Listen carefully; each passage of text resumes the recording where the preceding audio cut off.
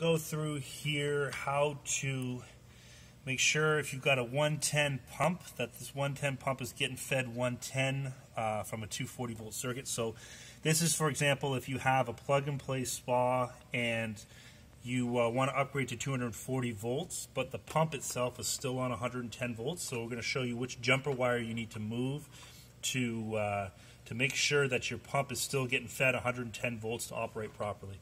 So what you want to locate is the jumper wire for the actual pump.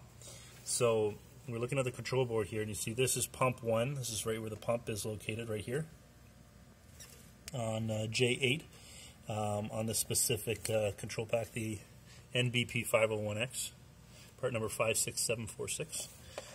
And beside J50 here, J8 is J50. And this pin, this jumper wire, as you see, goes all the way over to one of the pins that goes to J48 according to the wiring diagram, which is on bank number 3.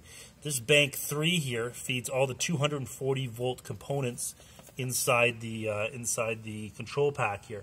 So if you've got this jumper wire connected to anything on bank 3, you're going to receive 240 volts on this pin. So this is stating that 240 volts is going to be fed to pump 1, which is not what we want because this is still a 110 volt pump.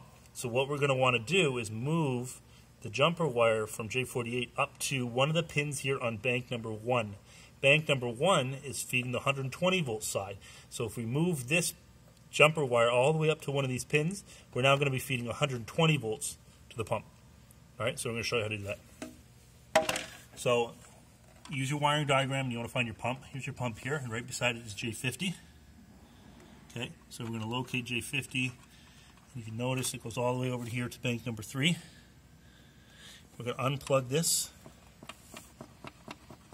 Make sure everything's off before you do any of this. And we're going to put it all the way up here. Get it out of here. On one of these pins, any one of them, as long as it's within bank number 1 here. Push it in. Make sure it makes a tight connection. And you're good. Now you're going to be feeding 120 volts to pump 1 here, as that's on bank number 1.